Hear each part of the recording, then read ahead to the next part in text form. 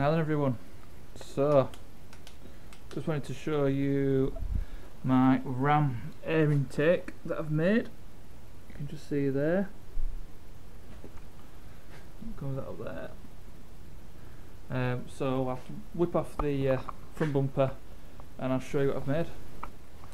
Yeah, so this is the new intake, or the modified intake should I say. A little funnel there, and then it goes up under the wheel arch up there, and then this is the way the airbox lives. So originally this pipe was further up, and that fitted onto there, that went round the front, and then here there was like a funnel piece that went up, and that was on there, and then that was, right, it's gonna fall down, that was on there like that. Wait, drop it on now. So yeah, quite a complicated inlet system. This was covered in like wrap, even though that's like a foam membrane there. And basically the idea that I wanted to do was simplify the intake and hopefully get some ram air, so that when I'm going 50 miles an hour there's actually some pressure coming in into the airbox and helping the turbo. This is the airbox.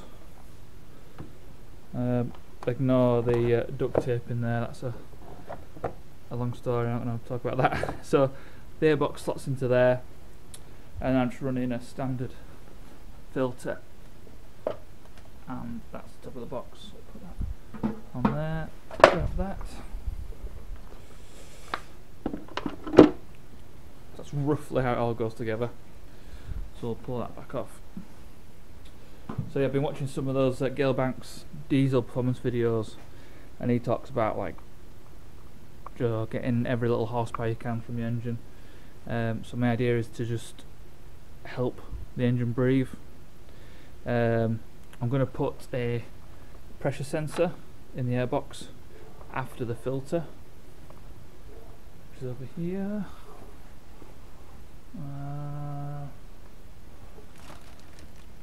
That one there. So I'm going to fit this pressure sensor, boost pressure gauge, after the air filter, before the turbo, and I want to see if there is any vacuum in there.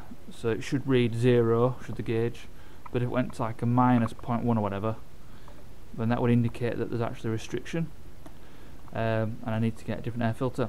But it's all just playing about and experimenting. So that's what I'm going to do with that. And I do not want any open air filters in under the bonnet. Hot air is bad, so that's why I've gone for all this ducting. So this is a 3D printed funnel, just a push fit, just to help guide a bit of air into the nozzle or inlet. It is a bit rough, I could polish it, but it's fine, it's 3D printed, it's good for me. And then up there is an adapter, which is one of these. So this is just an extension piece, and it just extends the standard nozzle, standard inlet, keep on saying a nozzle, just extends it down. So I made one of those, and then just a little very simple bracket. Not pretty, but it does the job. It's aluminium, so it's not going to rust. Stainless steel bolts. So that's the air inlet. So I'm going to put it all back together, and then there is on the manifold air flow meter, not manifold, on this, on the mass airflow, there's a temperature sensor, I believe.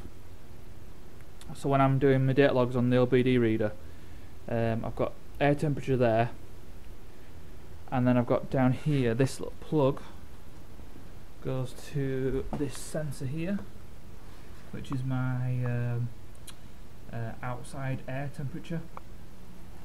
And typically there is 1 degree difference between the air going into the turbo and the air at the front of the car.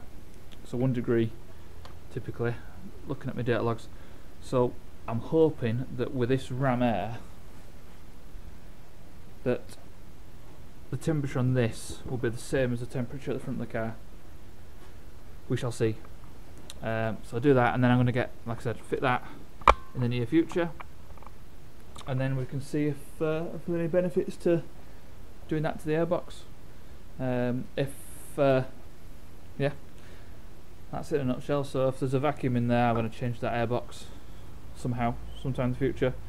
But yeah, that's it for now. So I just wanted to show you that, and if anyone's interested, so stay tuned.